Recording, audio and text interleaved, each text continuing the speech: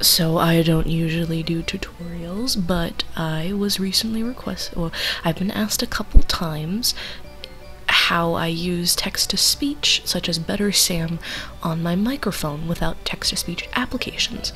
And I use this because for like a variety of reasons, like character role playing, or I use it for just trolling, and well, it's pretty fun to use, and I've learned that it's actually relatively versatile outside of text-to-speech.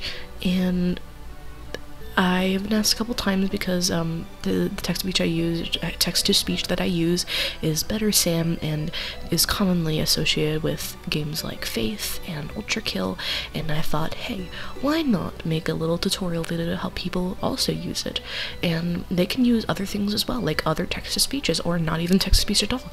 You can just use YouTube if you wanted to just play things, and it works. So you don't have to download that, and like, all it takes is one download, just one, and a browser, and that is it. So the way that this is going to work, I am going to probably pull up I'm going to pull up a text diagram sort of how this works. But so you see, the way that I do this is that I link my browser to a thing called VB Cable. VB Cable, once downloaded, creates a separate output for your sound devices.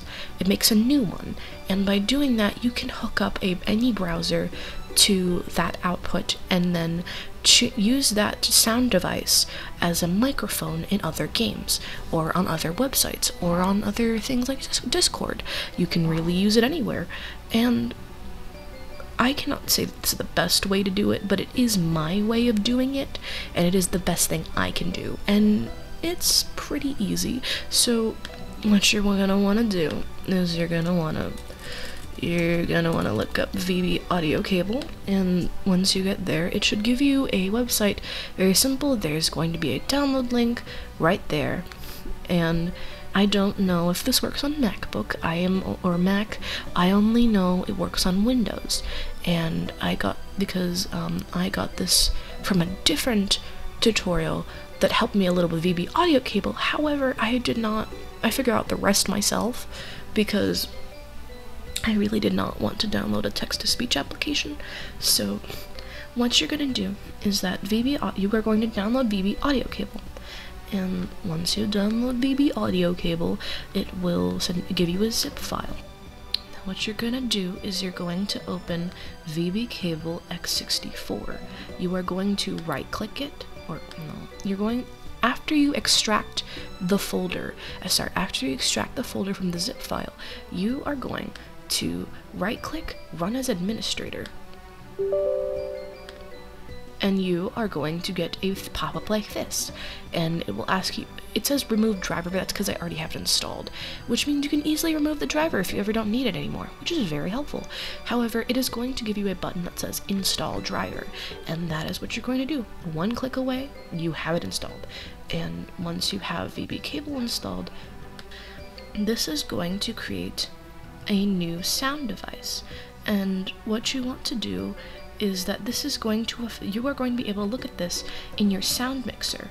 Oh, my bad. When you look at your volume mixer, you will see your devices, and your devices will have things like cable input, or speakers, Realtek or audio, or whatever your computer has. Mine's just a bit different. And what you're going to do is that mine already has this set up, but what you are going to do is you are going to go into your settings, and you are going to look up sound mixer options. And when you look up sound mixer, it's not exactly correct. Okay, sorry. There we go. It just didn't load correctly, sorry. You're going to look at either sound mixer options or app volume and device preferences. And what you are going to do is that you are going to look at your applications, and if they make sound, you are going to be able to change the output or input, and you want to change this output to cable input VB audio virtual cable. So as you see here, I already started. You may have to play a video or some kind of sound on your browser before it to register as a something that has volume, because it's not going to do that on startup all the time. It depends. So I'm just gonna, like, I let this play earlier, and I switched the device to cable input VB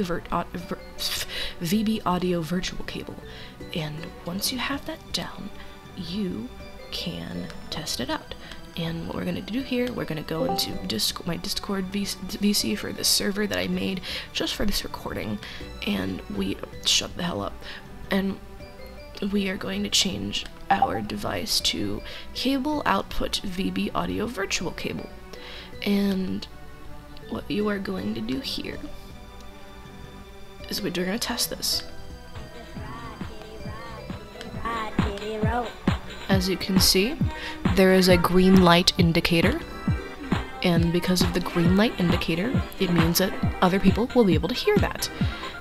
If you're doing this on Discord, it is recommended that you turn your sensitivity down, like, but manually, like, just change the automatically determine input sensitivity to the lowest, like here. It helps, especially for text-to-speech, because sometimes the sounds are a bit weird, but yes. So now that is literally all you have to do. But if you feel like getting a little silly, you can also hook it up to voice mod, but you don't really have to. I do it so I can use my soundboard, but you can easily change your inputs and outputs as well to on voice mod to excuse me. You can easily change your inputs to VB audio virtual cable as well.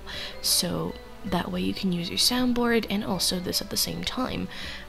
However, you can also use it to hear yourself, but I think I've already figured out a solution to that, which is just by opening the volume mixer and making sure that your cable input is unmuted, because sometimes when you go into the volume mixer, you will notice that this is muted. There will be an icon like this, and you cannot hear anything that is under this cable, but that is because it is muted. You can unmute it so you can hear it all, so you don't have to use voice mod. So that's just an optional thing.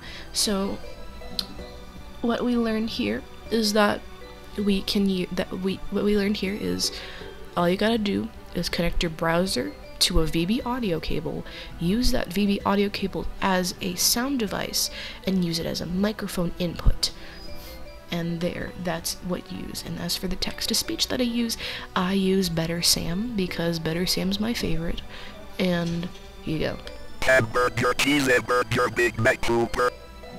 There you have it.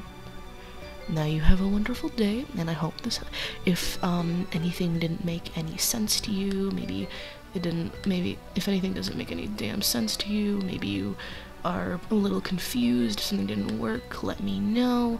If you liked this, if this helped you, let me know what you used it for.